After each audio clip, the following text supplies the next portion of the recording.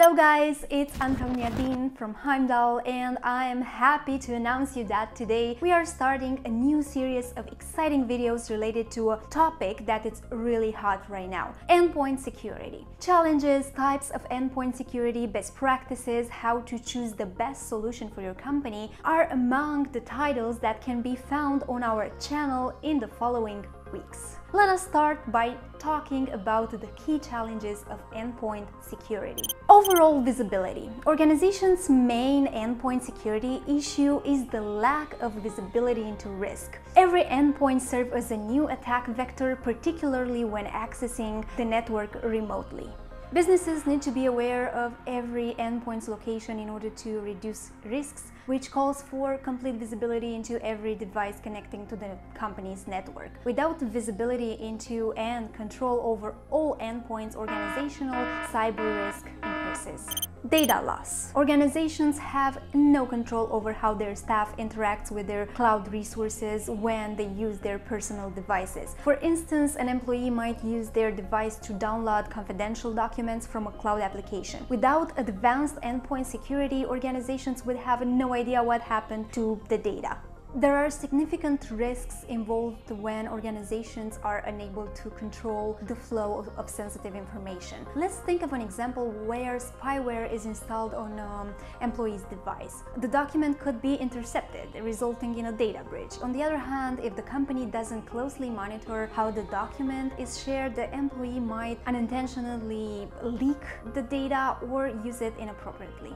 Remote workers. Despite the security risk, we all know that remote work is here to stay. The reason why so many companies allow remote working is simple. Employees like it, and it can save companies a lot of money. Nevertheless, from an endpoint security standpoint, it comes with several risks. Employees may work from home or another location, but either way, their devices are most likely connected to personal or public wireless networks that lack the same level of security measures as the corporate networks. In this case, malicious actors only need to launch a man-in-the-middle attack to collect information and credentials. Mobile devices. Bring your own device policies. Mobile devices offer flexibility and comfort, but those very qualities also make them more challenging to secure and monitor. Addressing crucial challenges in endpoint security arising from mobile devices requires adopting mobile security as a vital part and occasionally next-generation endpoint security.